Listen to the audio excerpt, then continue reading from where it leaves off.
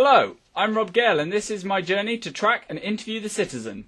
Last time on Hunting Citizen.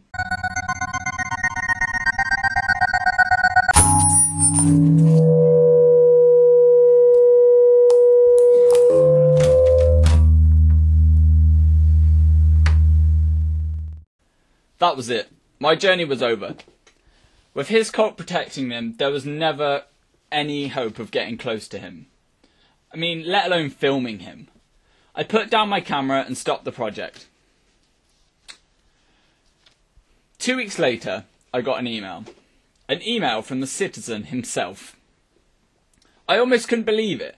Not only did he contact me, but he wanted to meet me for an interview.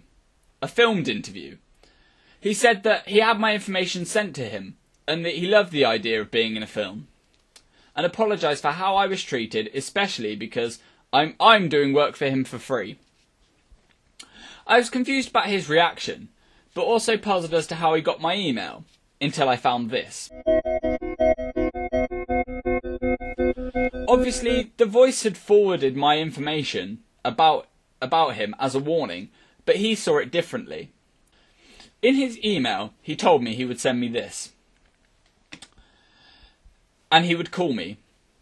I waited and waited, until one day the call came. Speaking through a vocoder, he told me to meet him at 2 in the local car park, and that I should know that there will be precautions so I don't know his exact location and no one can follow.